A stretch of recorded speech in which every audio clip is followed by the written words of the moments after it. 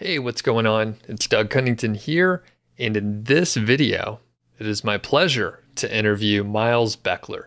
And Miles has been working online for several years, and he has a huge YouTube channel, an excellent blog, and a podcast.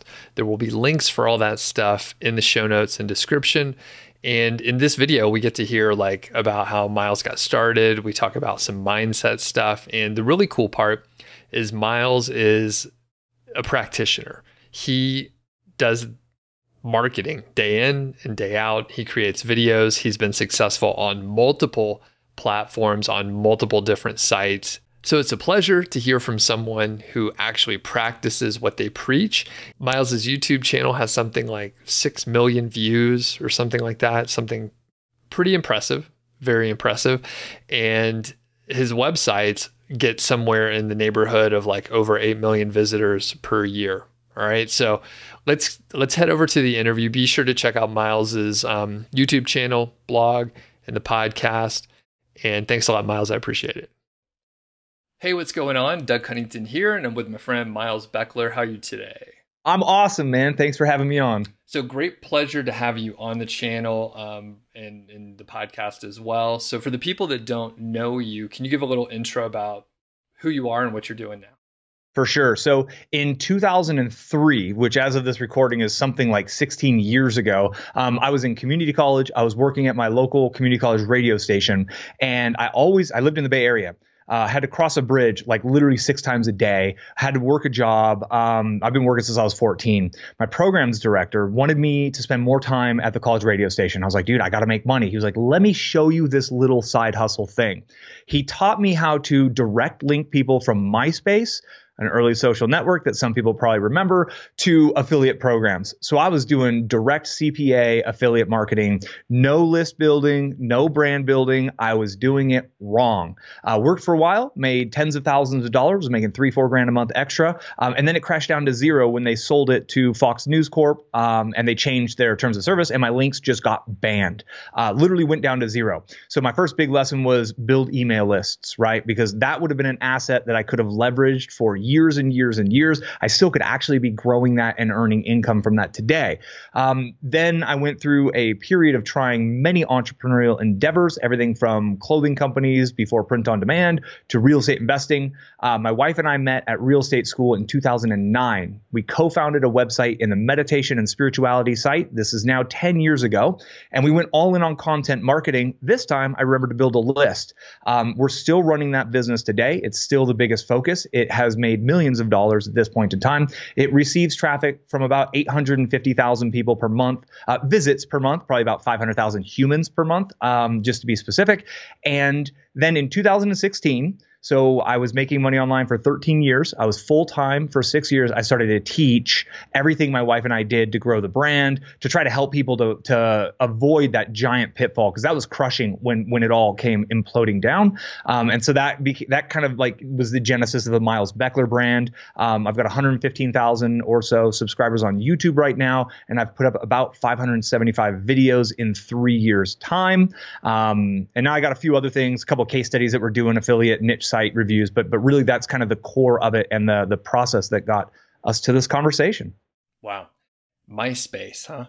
Yeah, man. That was, I was on Friendster. I grew up in the Bay Area, and yeah, I learned essentially like if you can connect people with what they want, they already want it. They're already going to buy it. And if you can be the individual who facilitates that kind of moment, if you pre-sell it in the right way to where they take action on your recommendation and click, you earn income. So it became real for me at a very early time. And I got checks in the mail. My parents were like, what are these from? And I was like, this internet thing, like internet money is real. Like it's real. And it just all blossomed from there, right? Once you build that belief and you get hooked on it, I don't care if it took me 20 extra years to figure it out. I knew that was my life path in that moment.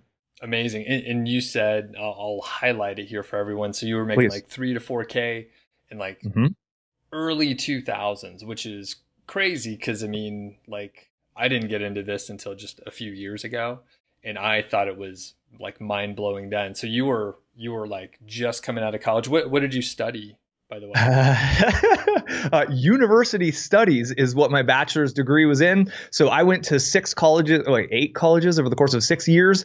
And they were like, dude, you've been here long enough. Here's a piece of paper. And I walked out with $50,000 in student loan debt that I promptly paid off in 8 months with the income we earned online. So for me, college wasn't necessarily, I didn't study marketing. I didn't study computer science. I've never been formally trained in any of this, all self-study nights and weekends. But the college experience gave me time to borrow a ton of money to think, what do I want out of this life? So philosophically, it was really good for me, but the skills didn't really happen in those days. I was playing poker tournaments at night, trying to make a living doing that. It was all over the place for a long time. So if you're there, watching, listening, and you're like, feel like you're all over the place, that's actually a good thing. That's kind of where we all start. But at some point, going all in on something you love that you're like, I don't care what this comes out. What my wife's brand, for example, the meditation space, I meditate every day still. I have meditated every day for like 15 plus years.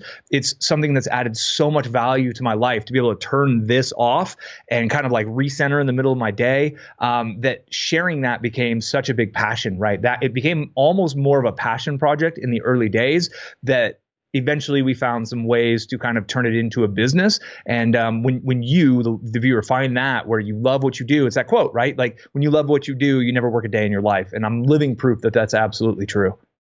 Very cool. And by the way, did you ever, work a day in a corporate job or? Oh yeah. Oh, you did. Okay. So what was that like? How long did you do that? A lot. So I didn't go to college straight after high school. I graduated high school in 1999 in the Bay Area. So right during the dot-com boom. So to me, to go to college was crazy, right? Everybody's making so much money in the dot-com era. I was in North Silicon Valley. So I went straight into the workforce. I've done, my first real job. First job was at a pizza place at 14 because I had to buy my own car. I grew up in a very working class, poor family. And then out of high school, I worked at a tire store all through high school, busting tires, America's Tire Company, discount tire company. Great job, learned a lot about discipline, had some really cool managers. Out of high school, I sold retail advertising for the Oakland Tribune, downtown Oakland, and then got into sales, selling crystal oscillators and crystal filters of all things in Silicon Valley. And then I ended up managing a customer support department. So I've spent probably almost 10 years in the corporate world. And while my wife and I were growing this, full-time jobs, literally alt-tab, working on some SEO optimization, alt-tab, got a phone call, handled the customer situation, alt-tab, back to working on my site, nights, weekends. We went crazy on it. So I worked 8 hours a day. My wife worked 8 hours a day. I had an hour commute each way. So that's 10 hours a day there. I would wake up at 5 a.m. to work for 3 hours before I had to get ready for work at 8. And then I worked till like midnight. And we did that. We hit this point in life where I was like, I can't do this anymore. I can't do the grind anymore. And instead of freezing up and numbing myself through marijuana and alcohol and mood alteration, I went all in to that challenge, that struggle, to that frustration, knowing that if we got over a proverbial hump, it would work for us.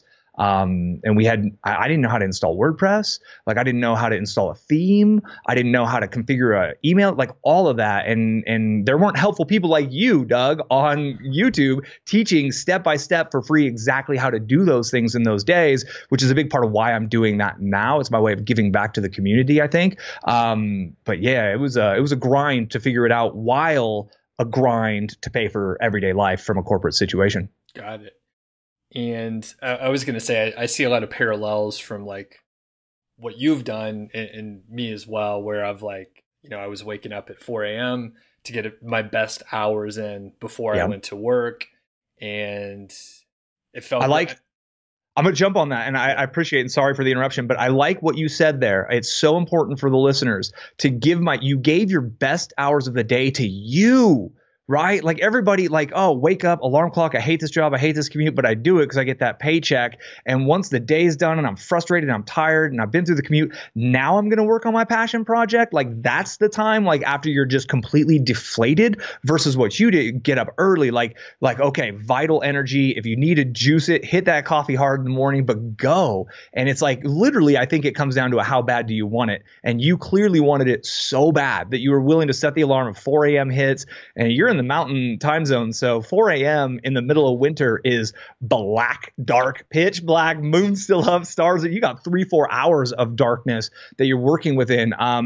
I've come to love those hours. I've come to really truly learn that is some of my best work. And I think the buzz of my community is not going. There's this quietness, and I'm able to tune into like inspiration or intuition maybe a little bit more clearly in those hours. So for people listening, like really, like where are your best hours going? Are they going to your $20 an hour job, your $15 an hour job, or are they going to the business that might change your life forever? And if you've got that mixed up right now, boom, there is the number one thing I think you could implement is give yourself and your personal business the best hours that you have.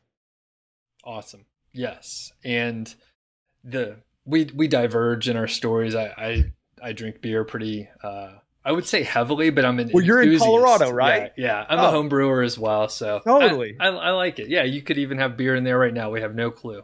I'm just kidding. I don't know what you're drinking there, but I'll reel it back in.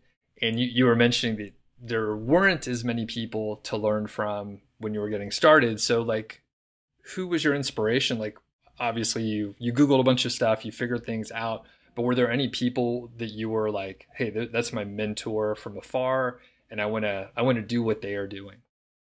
Yeah. So, I dabbled in the network marketing world for a while, and I stumbled upon a guy named Mike Dillard.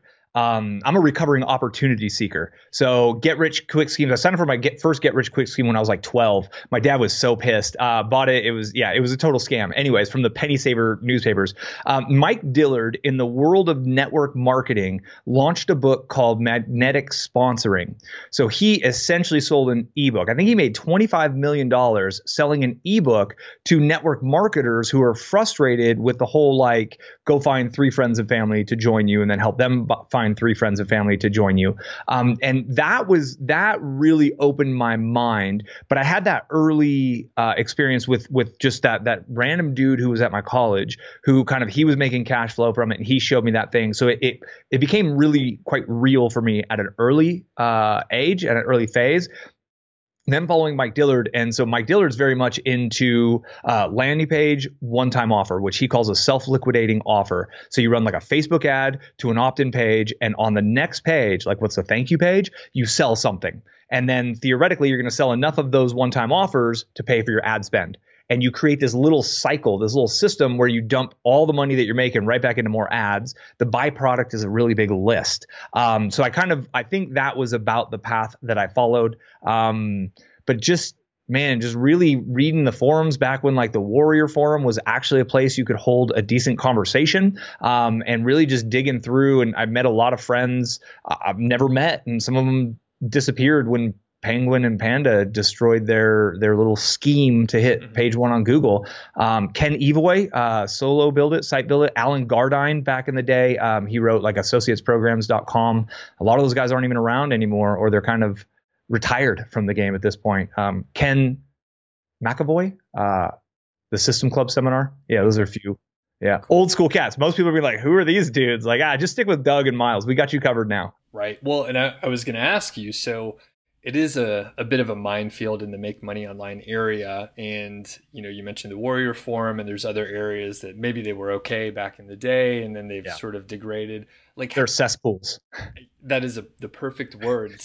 So like, how are you staying like above that low water mark there? And like, obviously, I mean, I think you could probably tell, and I could tell, people that walk the walk and like talk the talk and all this stuff, versus like charlatans out there. So what are you doing to make sure that you're not in that weird group of people that are like, tricking folks? Yeah. And I think it's important to say that there were times when I had no money, and I thought that offer, that webinar, was actually the magic solution. And I put the like $997 on a credit card that I didn't even have that money, and it turned out to be a rubbish course. And that's happened to me so many times that I'm finally just like over it, and I just don't buy things anymore. People I respect, $2,000 courses, I'm not going to buy it anymore. I don't. There's not that much value. You can figure it out on your own. So for me, it came from a low point of getting that opportunity seeker mindset, right? I thought there was a secret. I really, truly thought there was a shortcut. Surprise, surprise. The shortcut is to dig in for 3 years. That actually is a shortcut, because if you jump from FBA to drop shipping, and then you're like affiliate marketing, and then I'm like, I'm going to do info products, I'm going to do membership, I'm going to do CPA, and you just every 6 months you jump to something else, you're never going to make it. And then you do all 6 of those for 6 months each. That's 3 years. And where are you at? 0. versus one thing. I'm going to promote fancy fountain pens, and I'm just going to go all in on fountain pens because I love fancy pens for some strange reason. I'm just going to go all in on that for 3 years. That actually is the shortcut. So I kind of went through this process. Now I see it. I mean, pretty much, I will put a blanket statement out there. Anyone flexing in front of a fancy car, an Italian supercar, like they are using social psychological triggers to try to convince you there's something they're actually not. And I see it, you can just see it from a mile away, right? Like you might be able to, and this is the kind of shady part of it, is like a 3 can convince a number 1 that they've got it going on, but you ain't convincing a 9 or a 10. And Doug, you're a 9, right? You get it. You see it and you're like, another scammer. I call them fake gurus, and they're out everywhere. So there's a lot of traits. They all follow the same formula. It's the snake oil salesman formula. It's been around since the 1800s, and they burn through audiences and they use symbols of status and flash. The funny thing is, if you learn anything about wealth, you know that that's a liability versus an asset, and wealthy people collect assets.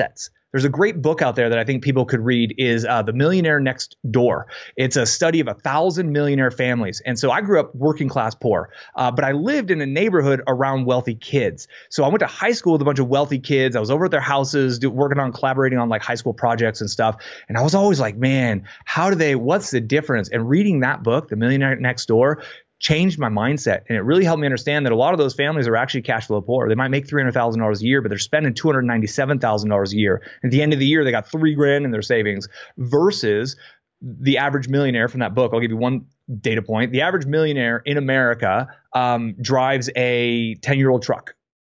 I thought they drive the Beamer and the Mercedes, right? I thought no, those are cash flow poor. So it's like literally building my mindset around like what is wealth, the rich dad, poor dad kind of ideas, and then mix that with observing the kind of sales tactics, because you obviously study copywriting, you obviously study the greats, and there's always been charlatans, and the pattern is just on repeat and it's there to use. And finally, I think that so let go of the belief that there's some shortcut and the shortcut is doing the work, and then find somebody you trust and just follow them. Like really, truly follow them. And people you trust should be giving everything you need actionable to make progress on your own without asking you for money, because those people are successful. I've got 2 separate businesses that generate millions of dollars online. I don't need your $900. I don't need your $450. I have businesses that serve a value-based function in our marketplaces that generate my income. So I'm just going to share it with you to give back. I've got some affiliate links in there, right?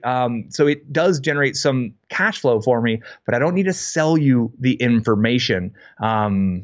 It is a minefield, man. Yeah. It is. And it's unfortunate. And it's actually frustrating from my perspective. And that's why I don't run ads on my YouTube channel. Like there are 0 ads. Why? Because the fake guru would be marketing to my people who actually want to learn the right way. And for 25 cents, I'm going to give your attention to some fake guru who's trying to scam you with a $900.97 scam.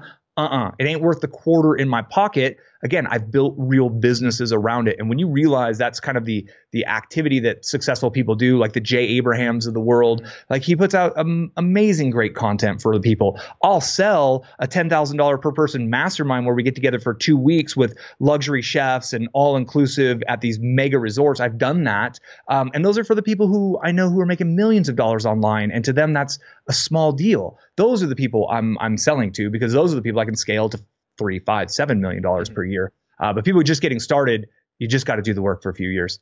Right on. And I feel compelled to, because I have a course that's kind of expensive, but I was going to say, I give away basically all the information. It's hard to sort through. I'll be honest with you. It's hard to sort through. The course is access to me, right? So, and in a lot of cases, that is what it is. If you look, I'm a big fan of Ramit Sethi over at I Will Teach You to Be Rich. Tons of free content that he and his whole team puts out. You could put together a lot of the stuff that they have within the course, but it's like their Facebook group and the access. It's access. You could send them an email and they'll read your copy and go over it. So anyway, just and I want to honor that, Doug, because you're right. And there's a time and a place for selling information. It's a great business model. My wife and I do that in her niche. That's literally what we sell. The challenge is like, how do they decide who's who, right? And I think one of the big things is like, has the person taken the time to put out a database or a vault of helpful, actionable, great stuff, or are they using persuasion tactics? So my differentiation is persuasion versus versus influence. And I think we're in a very big shift in humanity right now to where the persuasion tactics are getting old. They're getting tired because everybody's doing it. Everybody's putting them into these pressure cooker webinars from these pressure cooker Facebook ads that make you feel like you're going to miss out. And then they've got all this fake scarcity stacked on top. And they have to use all of these persuasion tactics versus what you're doing, which is farming. Right? You're planting seeds. Every seed, you till your soil. You're putting out lots of great value for people. And there's absolutely a time for when you, Doug, spend, I mean, I know how much time it takes to put together a course. We do it, we put together several courses. I mean, it can take months and months and months to get the slides and get it all dialed and put it all together. And I think for most people, like when you go into a course and you're like, this person, I could trust them. I want the roadmap. I don't have much time because I worked a full-time job. It's worth it for me to just plug into someone and go.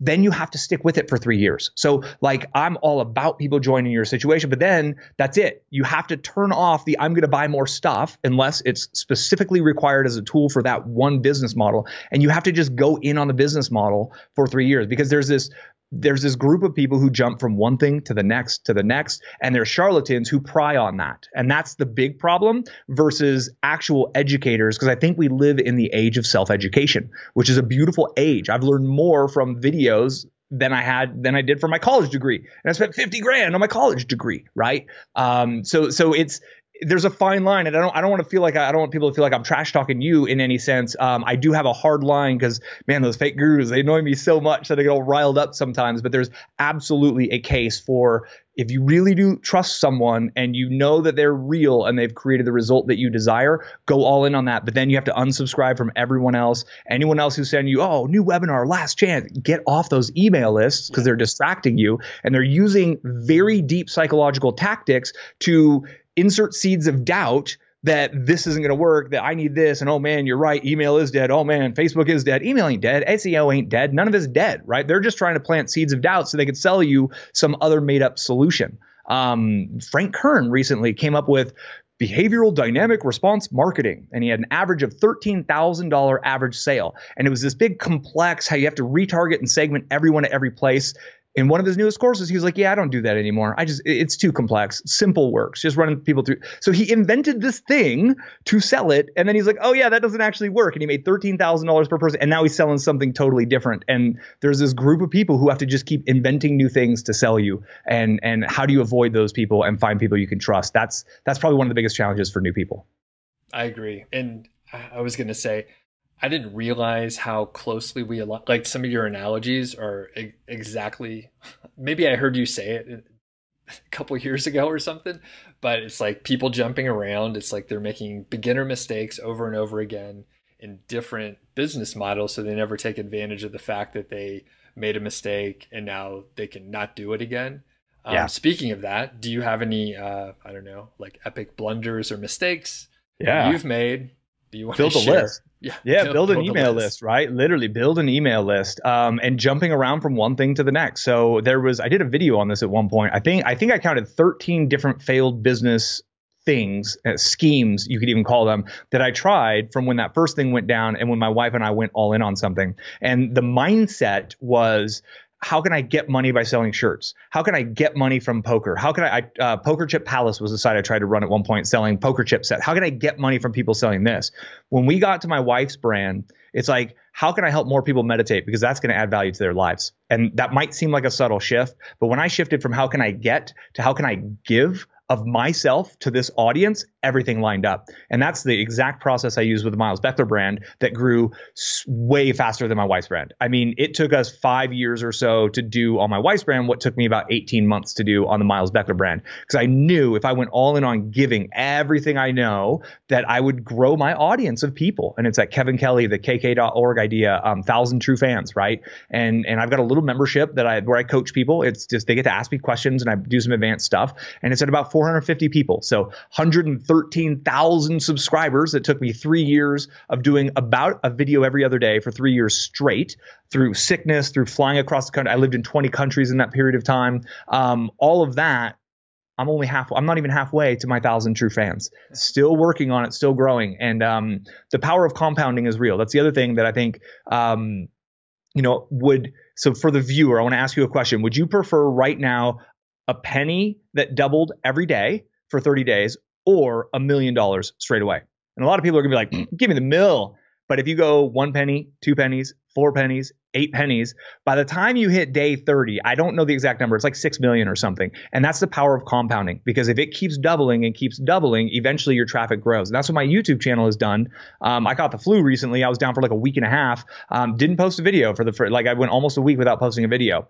Still had 12, 15,000 people watching my videos every 48 hours, like clockwork. Why? From all of the compounding value from all of the videos I did before. So really, I think another way of saying that is, I'm a search engine marketer, and I don't love social media. I think social media can enhance a search-based approach, but the moment you stop posting on Facebook or Instagram, boy, the countdown is on, and you got probably 18 hours or less for the reach on that. If you really hit something that nails it, you might get 3 days reach off of something. But my video I put up in 2016 still brings in thousands of viewers every month, people into my ecosystem. Wow, who is this Miles guy? He's actually teaching me. Subscribe. Wow, he has a free course. Go opt in for the free. They enter my world because of that posturing, and because I took the time to really honor, like, what does YouTube want? What does the viewer want? Not what can I get? It's how can I give in a way that YouTube's going to love it, viewers are going to love it, because then that will create kind of a compounding effect of value for me, which is kind of the way I'm after it. Awesome. Now, you said you had like 500 some odd videos, right? And I went back, prepping for the interview. I went back to check out your watch my first one? Yeah. You know what, man? It was pretty decent. Like, mine's a train wreck, but I don't know if you were on the radio at one point, but like you speak really well and you have a good presence, and it's gotten, better and better as you've done hundreds of videos. But like, when you started, were you thinking, hey, I'm going to try this out for 6 months? Did you have a long-term goal? Were you thinking, hey, every other day I'm going to publish something, or how did you approach it? It's a great question. And, I knew for a long time before I started on YouTube that I was supposed to share, that I was supposed to teach. So I was we were digital nomads for 4 years, and I would pretty much follow marketing events around the world. And we just go, so there's a marketing event in Thailand. I'll go live in Thailand for whatever the visa duration is. And then in the hallways of these marketing events, I just sit down with people, go to lunch with people, and I would just analyze their business. I would give people these little lightning strike consultations, turning people out. I help people go from 10 grand a month to 100 grand a month, left and right, from just little tweaks of. So I've known that I had this thing where I get the game and I can communicate. I'm a fairly effective communicator, but I didn't know how to share. I didn't know where I was going to start. It's like the elephant. Like, where do I start eating this elephant? Like, damn, like one bite at a time. Well, what's my first bite? I was at a personal development seminar by Kyle Cease, who used to do stand-up comedy, and now he does kind of comedy and transformation 2-day things called Evolve Out Loud. And at the end of it, he challenged me to do something every day for 90 days that scared me. And literally that next morning, from an Airbnb in Hollywood on a bright red leather couch, I made my first video. And it was a review of that event. For me, watching that video, it's cringeworthy. Literally, I'm like, oh God. And then the second video, I'm like yelling, like literally it's like, I'm just awkward. It's so awkward at the beginning. Okay. With all of that kind of pre-framing, I recommend people do like a 90-day challenge. I ended up doing 120-day videos in 120 days. We always say over-deliver for your audience, over-deliver for your damn self every once in a while, right? So I over-delivered for me. I did 90 days and I was like, you know what? I'm gonna do another 30. What happened is, do you snowboard at all or ski at all? I don't, funny enough. Have you ever tried it? Yeah. Okay. There's a learning curve and it's pretty difficult. And if you don't do it enough to get through the learning curve to where it's fun, it sucks, right? So the first time you go out snowboarding, you're going to spend it on your ass. The second time you go out snowboarding, you're going to spend it on your bum. The third time on your bum. But if you stick with it enough, all of a sudden you're like, ooh, I got my toe edge.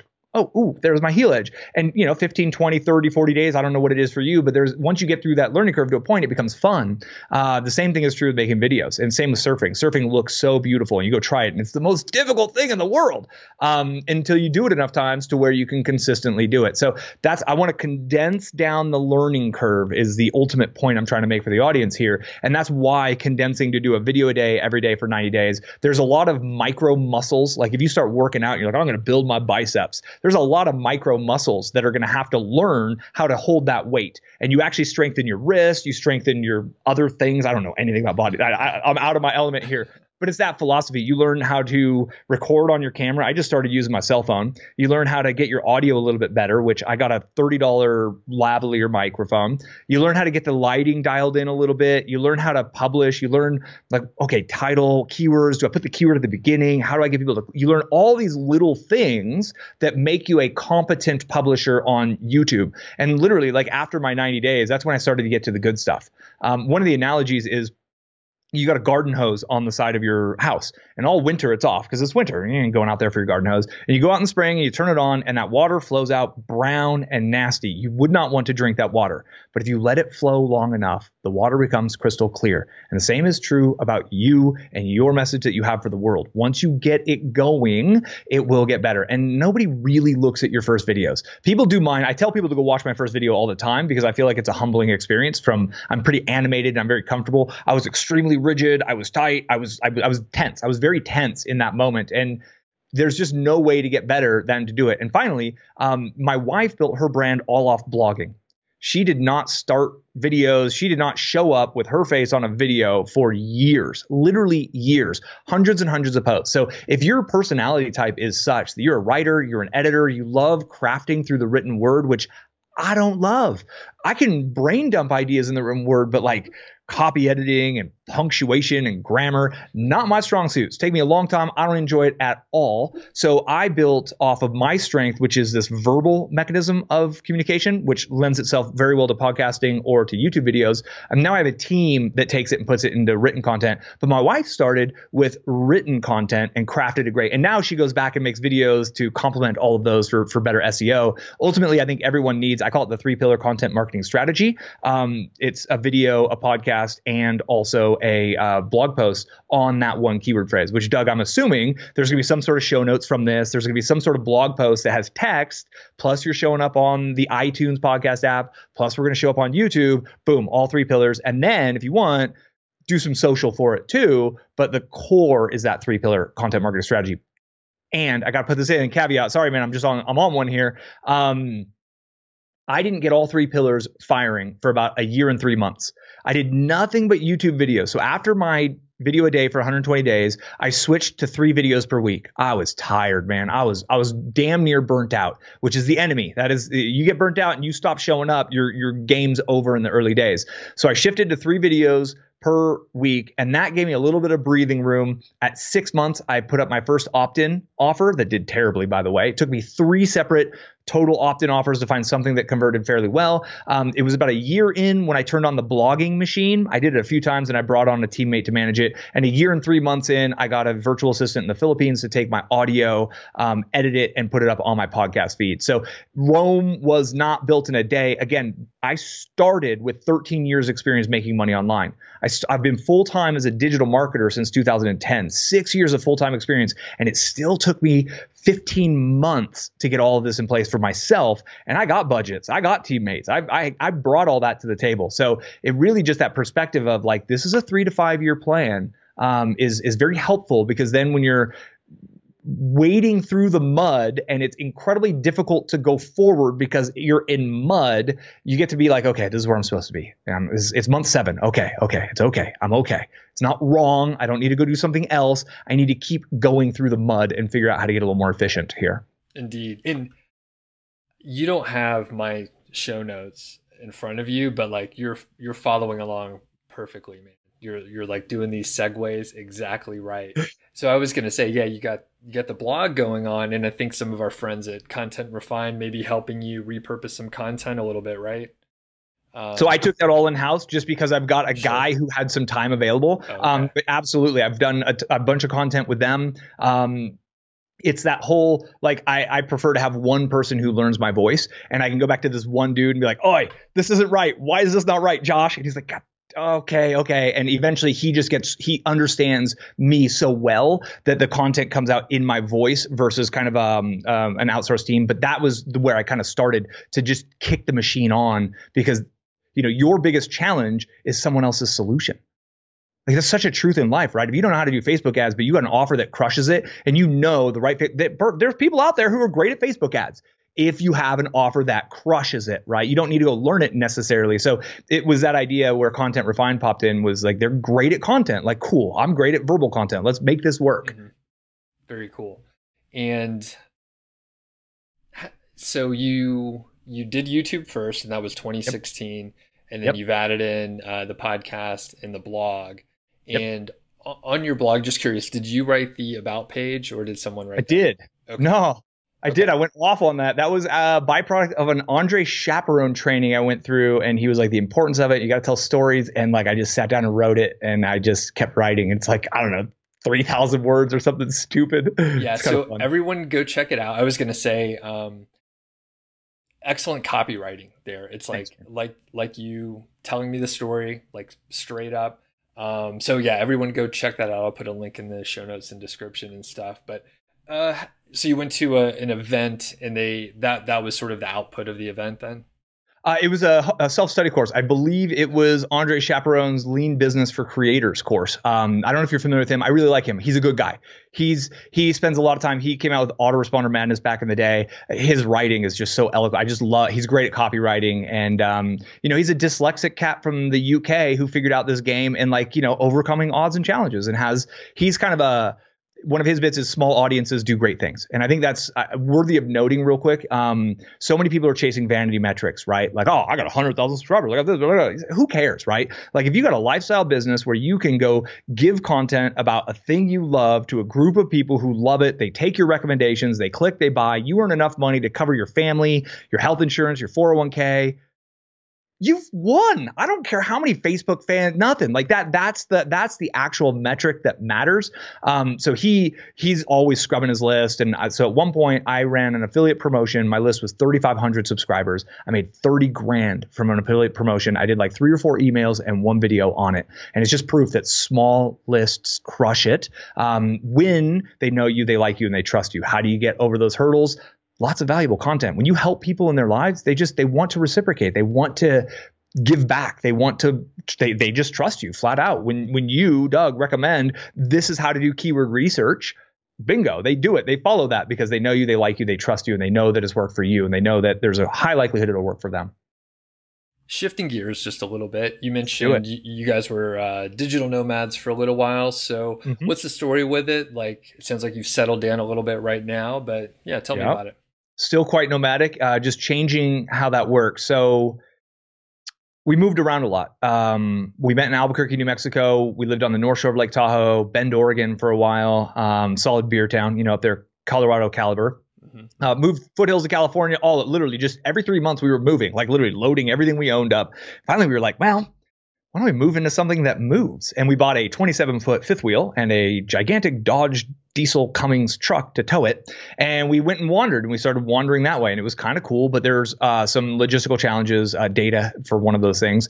And we ended up wintering in the Phoenix, Arizona area with all the other snowbirds. We're at an RV park. Everybody's like 80 and we're like in our young 30s. And they're like, what are you guys doing here? And it's like, working.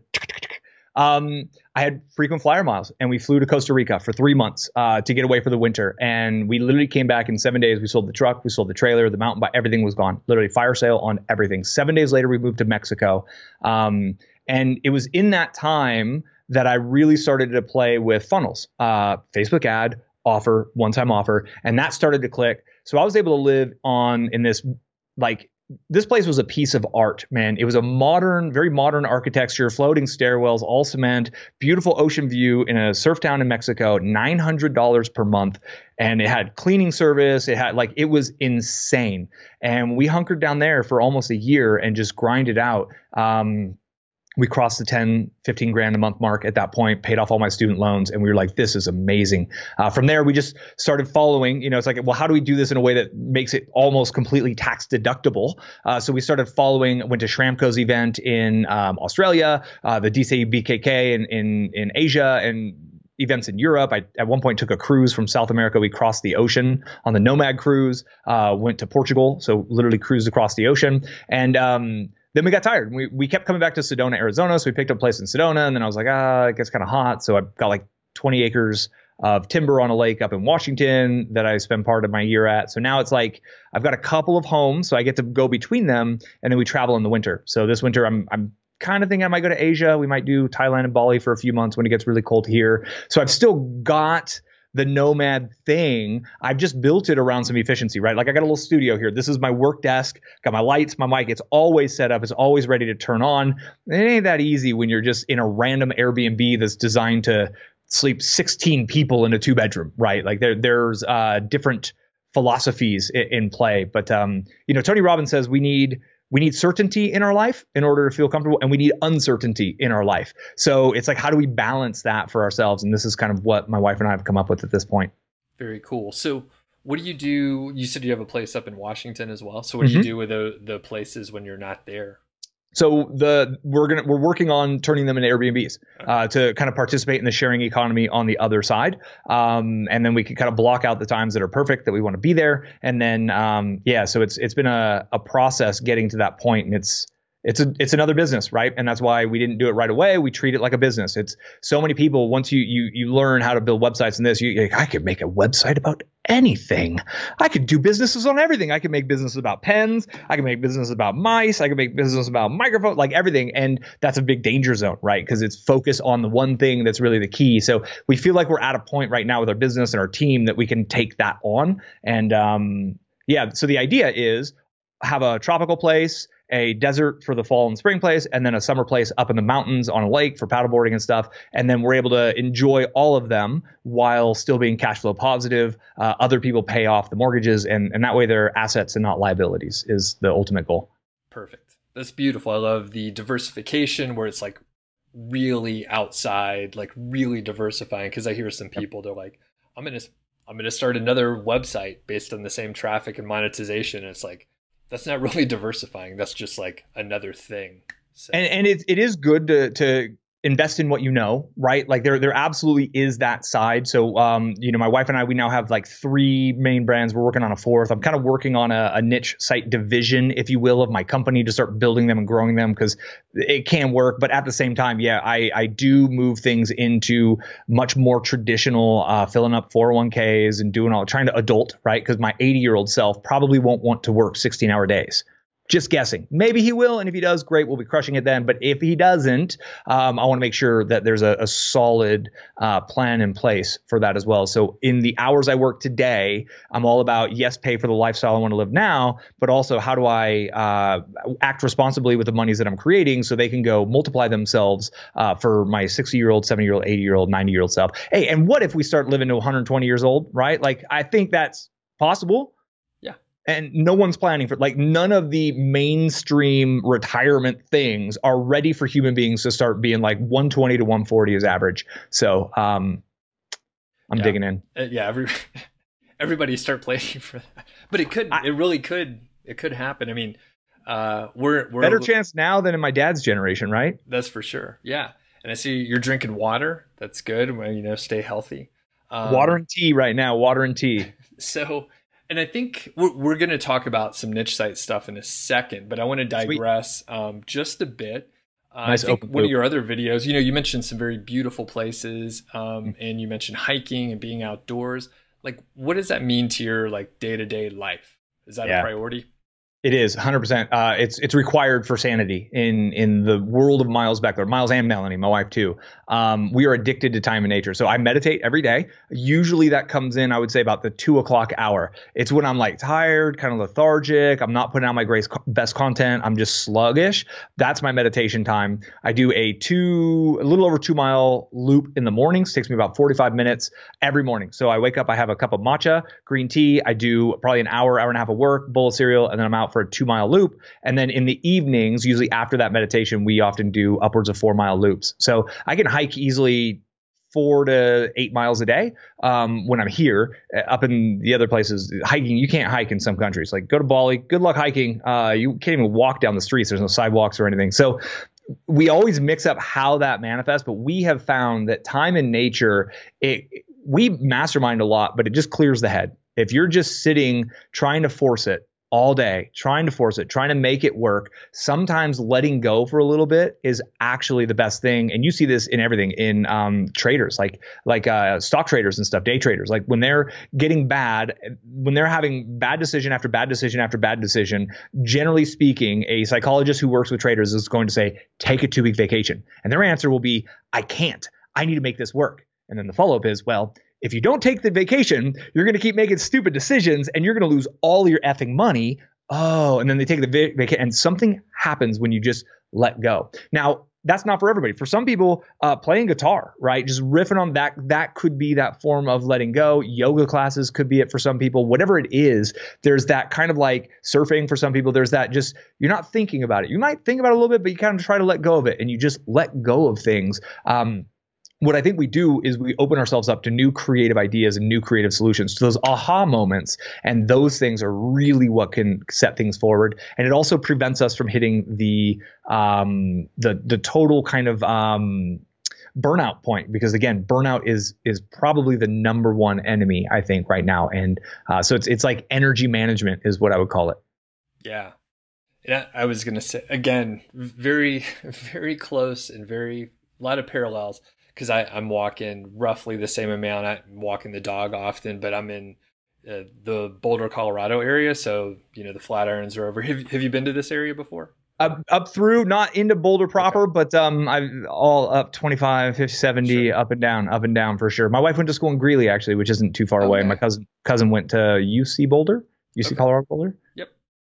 Very cool. Yeah. So I was going to say I'm outside walking probably 5 to 8 miles a day, like almost Beautiful. Every day. So, okay. You are doing a niche site case study, and I think you're a few months in. Yep. Can you kind of lay out the premise of what you're doing? Yeah. So, there's 2 levels to it. Level number 1 is as an investor, straight pure investment, right? And I've done real estate investing. Obviously, I'm engaged in that a little bit right now. My wife and I met at real estate school, so I've had experiences in real estate. So looking at the numbers, right? If I was to get a rental property, it would take $50,000 down and and the positive cash flow would be this and the asset value would be that. Okay, data driven. Then, well, what if I put that $50,000 into a niche site? What would the cash flow be potentially from that niche site? And what would the value of that asset be when it's generating said cash flow? And based on the numbers, I think putting that 50 grand towards an affiliate site was a better decision for me. Now, why 50 grand? That's one of the things we were like, God damn, Miles, 50 grand. I'm not touching the thing. Like, I come up with the idea and it is 100% outsourced. Just like if I was to get a rental property, I am not painting that thing. I am not redoing the carpet in that thing. I would outsource everything. I'm not managing it. I'm not finding the renters. And if the water heater blows up, and that's the cool thing about a website is, although things do go crazy on websites, you don't have toilets, you don't have termites, you don't have water heaters and roofs and things to go wrong that can be, oh, by the way, you need a new roof, $12,000. Like, oh, gosh, that sucks. So that's level 1 of the idea. Level 2 is, my wife and I both have personal brands based on things we love. My wife is the face of a brand. I'm the face of the Miles Beckler brand. It's my frickin' name. So there's a segment of my audience and probably your audience that are like, well, what if I don't know what I'm passionate about? And what if I want to kind of hide behind my computer and don't want to do it? And so that's the other level, is I can show people that you can just kind of randomly choose. And the HPD guys. So I was in the back of an Uber and going to a speaking engagement to teach Facebook ads to this group of entrepreneurs. And I bought a site from their site because I was like, well, how am I going to choose a niche? I don't know. So I told my guy who's my project manager, like, find me a site that's reputable that I could buy a website from. And I looked and I scrolled and I was like, I kind of know a little bit about those things. We'll take that one. And I just want to show that you can kind of like go all in on and do everything yourself. So I think, although I'm willing to spend $5,000, I think most people could do it for $500 if you really want to grind. And I'm talking that's for a whole year. That's the keyword tools, like that's the hosting, that's the theme, everything, literally for $5,000. And you could generate about a $3,000 a month cash flow on that. So that's my goal: 50 grand in, $3,000 a month cash flow out. That would mean it's worth about $90,000 with a 30x multiple, which I should be able to get for. And that to me was worth it. So those are the 2 layers I'm operating on. We're 4 months in. We're behind schedule. It's harder than we expected. I'm wondering why I'm starting all over from zero again, but it keeps me sharp. It keeps me on top of the game. It keeps me really close to what everybody's dealing with, right? That I don't want to become the guru on the hill. I hate that. Like, people are regurgitating things that don't work anymore. How do I know they don't work? I'm a practitioner. I'm day to day in it. I'm in the nuts and bolts doing Facebook ads, funnels, SEO, all this stuff. My fingers are dirty because I'm in the dirt with it. And so it keeps me sharp on that side as well. It's fun. I like challenges. I like building things. That's pretty much what I got on that one. Right on. So quick summary, you're going to spend 50K over the course of about a year. And then the goal is to have 3K per month. And then obviously the evaluation at that point, about 90,000, give or take. Give or take. Yep. And we're probably not going to hit the spend on that. The content machine, it's just been challenge after challenge. And one of the ways I'm looking at it is I'm trying to build systems. Because again, I want this one website to essentially create a factory. Like, I'm looking at like a factory. My project manager, we always have this analogy. It's a factory. Ideas and keywords come in, great content that ranks on Google comes out, clicks to Amazon are the byproduct of that. That's essentially, so that what are the different stations in the factory? If it was like a Tesla factory, you got the frame, and then all of a sudden the engine, the motors come on and the batteries go, like, it's all we have. And so everything we're doing, we're zooming out and we're looking at it from this kind of a process driven approach or a systems driven approach. So once we dial it in, we can then go create 3, 4, 5 of these things, which by default, the fact that I'm so focused on the systems, it's slowing me down from putting out content. And I think somebody who's doing it on their own could be farther along than I am. But there's layers to why I'm doing it, right? Got it. It's tough, man. And it's tough. You should go to my website. I have templates for all the stuff that you just said. So, brilliant. Yeah, I'm all about it. All this, I could just send it to you. You don't have to sign up for the email list. Perfect. Yeah. And that's really it. And I think when people realize that you get the right few systems in the right places, the byproduct of that can be an audience that's growing quickly, who know you, like you, and trust you. They give you their email address in exchange for something cool, and they take your recommendations, which means they buy the things you recommend, whether it's your product or others' products, and you get income. People want the income, and you just got to realize that the income is the last domino in a line of dominoes. What are those other dominoes? Doug has all the templates for you. Follow it, right? So you kick over that first domino, which for us, keywords, content, like that's just keywords and content, keywords and content, keywords and content. And then you got to make sure optimize little bits and pieces here, but that's what ultimately kicks down the row of dominoes. And the byproduct of that theoretically is going to be income, which I have no doubt it'll work. It's probably going to take longer than we expect, be more challenging than we expect. It's going to cost more than we expect, and that's fine because ultimately we're building assets and we're that's it. Build assets, collect assets. Yeah. And one thing I'm curious about, so you're about 3-4 months in right now? 4 months in. Haven't done my month 4 update yet, but we're ready. So how much content do you have out there right now? And I'll point people towards your videos and stuff so they can get the full rundown. Yeah, I think at month 4 we're up to 30 posts right now. But I think what's really cool is we're hitting the 3 posts per week mark, which has been our goal. And just last month we barely got to 2 posts in a week. And again, the machine, we had some problems with the content people, and it came back, and then we had to like re-edit it, and it was an order of 12 pieces of content. So start small when you invest in new teams, buy small amounts, make sure it's going to work, is the big lesson there. So yeah, we're sitting about 30. My goal is to have something like 120 to 150 posts by the end of the year, which would be about 1 every 3rd day, which is, that 3 per week is kind of what we're shooting to get to.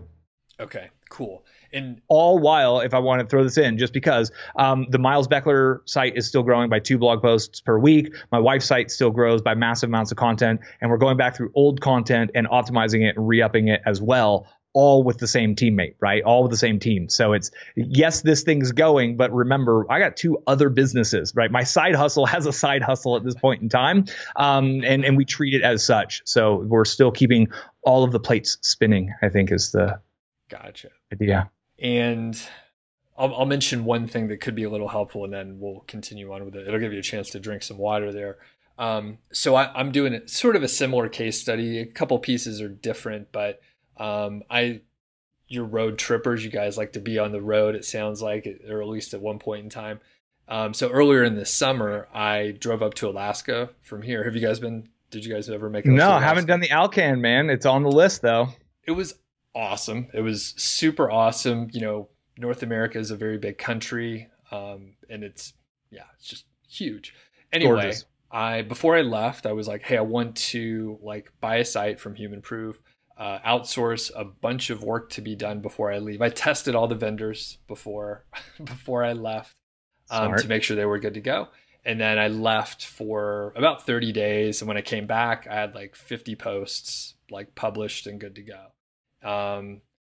And I probably should be a little bit more hands-on, but it's really nice to just like outsource it. And then I perused a couple articles. It's good enough. And then like we're just moving on. So it's beautiful when you can like clean your hands of it, outsource it, and just trust that the system is going to work there. Yep. So. And I think, with SEO, I've made a video called the shotgun SEO method. And essentially what we want to do with our websites is we put up enough content to where Google's like, okay, of those 50 posts, I think you're relevant to these. And then you go get the data from Search Console, and you can see where all your impressions are coming from. You can see where all, what queries are actually bringing impressions and clicks, because it ain't going to be from all 50 of them, right? Google's going to really just start to assign relevance to you on something. And then we go deeper on what's working. And we just kind of like let it create this open loop where Google gives us the data of what Google likes. And we're like, cool, it likes this silo or this bucket of content. We'll do more posts over here. So like a big blast of 50 is great, because then it seeds the algorithm. You get to just see what kind of starts to work and work through, and you can improve things from there. And there's a lot, I like to tell people it's a million little things, right? And people think that building a successful business is one big thing. Overnight success, you hit it out of one viral thing. I never had a video go viral. I never will have a video go viral. But guess what? I'm growing like crazy. I got my silver play button. I'm still like, it's making a ton of money, and it's giving value to lots of people because it's the little things done, split testing my titles, split testing my thumbnails, all these little things that I'm doing give me all these little incremental improvements when added up together make something big. And that's, I think the 50, what you did is essentially like a 50-day challenge. You just outsourced it and went on the road and got it done in 30 days. Yeah, it's expensive, but I had the freedom of, being disconnected, which is nice. And you probably started by doing all of the work 100% yourself, right? And a lot of people are like, Miles, why don't you start another site and do all of the work yourself? Because my time is really valuable. Like I don't even sell hours at $1,000 an hour anymore. I could. I have people buy an hour consult. I don't have time for it. So there comes this point where we do elevate, and what's cool is there's this room for these new groups of people to start following your stuff, document the process, get it going, and you'll learn by doing. One thing I've found I don't think documenting the process is a great model. It's something Gary Vaynerchuk really document, don't create. It can be good in some situations, but nobody wants to watch somebody be bad at something. We want to watch pro surfers drop dope waves. Like we want to watch snowboarders like float it to the point where we're like, oh my God, that human being is flying 350 feet in the air. This is nuts. Is he going to die? Oh, wow. That's what we want. That we don't want to watch you trying to learn how to snowboard. But the main caveat here, and the reason blogs are a thing, blog, is because it gives you an opportunity to, when we teach things, we learn it at a deeper level.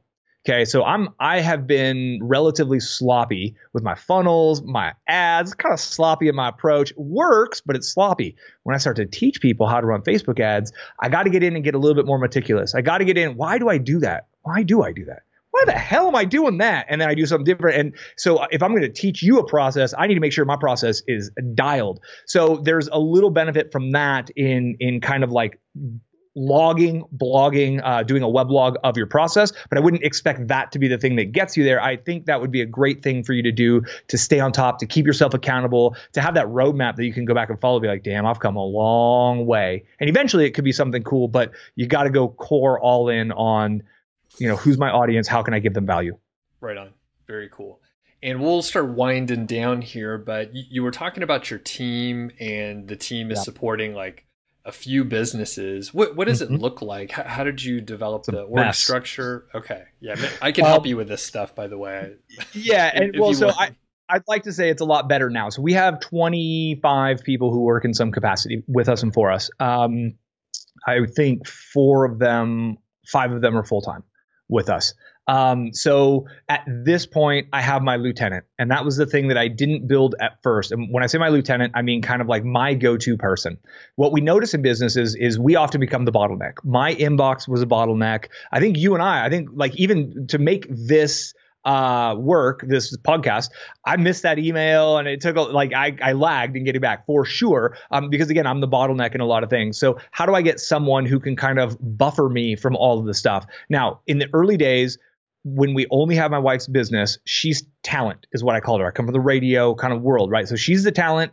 I deflect her from everything. Customer support, questions, comments, she doesn't, all she does is create content because she's the talent. And then customer support was one of the big things we pulled off of us. We got some virtual assistants in the Philippines who were absolutely great, but they reported directly to me in those early days. And then I got a developer to help us with all of our CSS and all that stuff that I hate dealing with. And he reported directly to me. So the way my org chart looked at first was Miles, Melanie above, and then lots of people who reported to Miles. And what I've been working on at this point is, so my lieutenant, another way of calling him, it would be a chief operations officer. And he's kind of now he's in the middle of a lot of the different things. And I've used systems and technologies to flat out remove questions from me, like my customer support. If somebody's having a bad experience, give them anything of ours up to $100 and don't even ask me. Like just make it right. Give away $100 worth of content because what does it cost us to give digital downloadable stuff? It doesn't cost us anything. So just finding ways to just make the customer experience better through automation and leveraging others has helped a ton. And a lot of those 24 people are on demand, very on demand. Like when we have a book, I have a book layout guy, I have a book editor. So we have people, and we don't do books all the time. We've got like 5 books or 6 books out. But that's what I got. And I think building a team, growing a team of people you can trust is absolutely one of the biggest things for freeing yourself to do the most important part. So you know the 80-20 rule, and I'm assuming your audience knows the 80-20 rule. So it's 80% of your results come from 20% of your efforts. Well, the cool thing is you can do the 80-20 rule to the 80-20 rule. Okay, so what I mean by that is you can take 80% of 80% and you can take 20% of 20% because 80-20. That leaves you with 4 and 64. Which means 4% of what you do creates 64% of your results. You're 6 points away from a C, and C's get degrees, right? So ultimately, when you look at all the activities you do in the day, you could probably ignore most of it. You could pass it off and get it kind of done well enough, like you did with the content. It's like, that's not great. I wouldn't have done it like that, but that's good enough, and still make progress. And that's really the underlying philosophy of growing our team and structuring our team is how do we eliminate the things that are repetitive, and how do we give Melanie first was key. How do I give her 100% freedom that all her time through the day, all 12 hours is focused on that 4%. Only she can do that. Now it's like, how do I get that for myself as well, which has been kind of adding more layers to that org chart at this point in time. Cool. Yeah, it sounds like you got it under control where you can like delegate to one person. The COO takes care of everything, and then it gets done.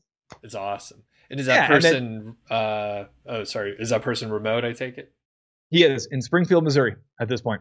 Somebody who literally reached out in a comment, literally came from my actual channel. Just some dude who was like, I'm going to work for you for free, was literally how he started. And it was like, what? Okay. And so he started in one capacity, and we've been together for a few years. And almost let him go a couple times. It was rough for a while, right? Like hiring people, training people, getting people to show up and work. That is one of the biggest challenges because it's not data. It's like emotion. There's all kinds of stuff in there, but it's worth it in the long term to go through the time and the energy required to get someone who is. I mean, he is an SEO samurai at this point. He gets SEO. I've taught him everything, and eventually he's going to fly the coop and he's going to build his own thing, and that's going to be great. I look forward to that point in time, but until then, we are optimizing everything, and it's awesome. Super cool.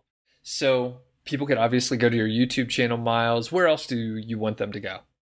Literally, you can just search for Miles Beckler, right? Like I'm the only Miles Beckler in the world. I have a unique name. I was blessed by my parents. Thank you, Mom and Dad, for figuring that one out. But yeah, I'm most active on YouTube in the comments, to be perfectly honest. I got blog posts of things.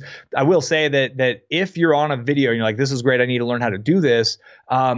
oftentimes I have these really long step-by-step posts on my site. Some of them, like I got a local SEO one, how to set up Google My Business. It's like 7,000 or 8,000 words. So I do these mega posts that are just my Facebook ads, how to run Facebook ads. It's just step by step by step. So if you're looking for that kind of stuff, it's on my blog. I'm rarely on social. I think it's a waste of time, but I got a fan page. You can pop in and say, hey, but I'm like never on Instagram or Facebook. It keeps me from doing my 4%. It's not in my 4%.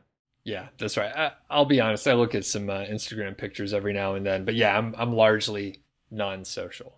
Yeah, Yep. We're search people. That's it. That's why we connect, my man. Thanks, Miles. Really appreciate it. And Sure. Everybody check out Miles' stuff. Thanks for having me on, man. Appreciate it. Thanks again to Miles Beckler. Definitely check out his case study. His videos are linked in the description. I'm not sure, when you're going to be watching this, of course, but he could be pretty far along with the case study. And I'll also put links for my case study as well. So thanks again to Miles. Again, YouTube, podcast, and his blog. Go check out Miles' stuff. Really smart guy. Appreciate it. And we'll catch you on the next video.